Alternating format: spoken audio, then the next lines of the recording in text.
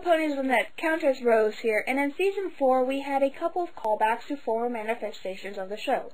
I'm of course talking of the appearance of the Breezies and the appearance of Tirek in the Season 4 finale.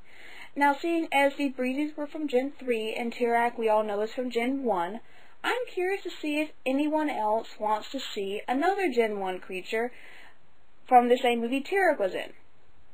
For those who don't know, I'm speaking of the Sea-ponies, these seahorse-like creatures who are probably best known for their appearance in Escape from Midnight Castle, and probably for this song as well. Well, at least this is the main thing I remember them for.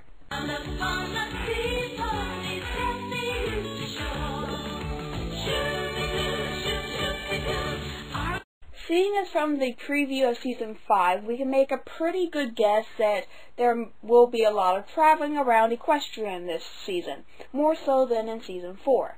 We can also make a pretty good assumption that at some point we can reach a body of water where these creatures might reside and we might get to see them.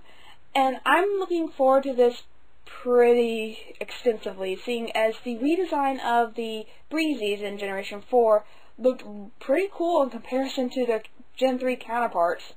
But, come on guys, that was Gen 3, what were you expecting? Anything would be better than this.